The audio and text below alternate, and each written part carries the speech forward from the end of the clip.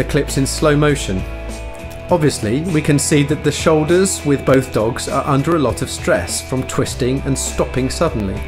But let's take a closer look at the front legs and the impact on them. Look at how the toes spread and judder when coming to a stop.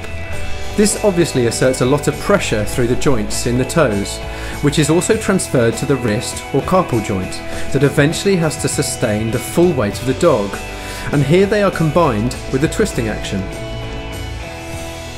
Let's look again at Monty chasing the ball, and this time see if you can spot what else Monty uses to help him stop and turn.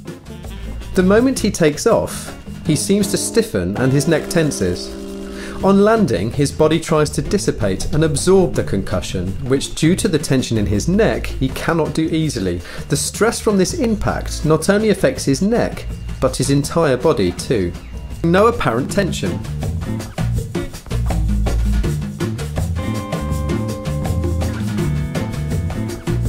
His neck extends, his expression, well, it's his normal laid-back self, and his body is ready to absorb the stress on landing, which he does comfortably and with ease, therefore reducing the effects of the concussion.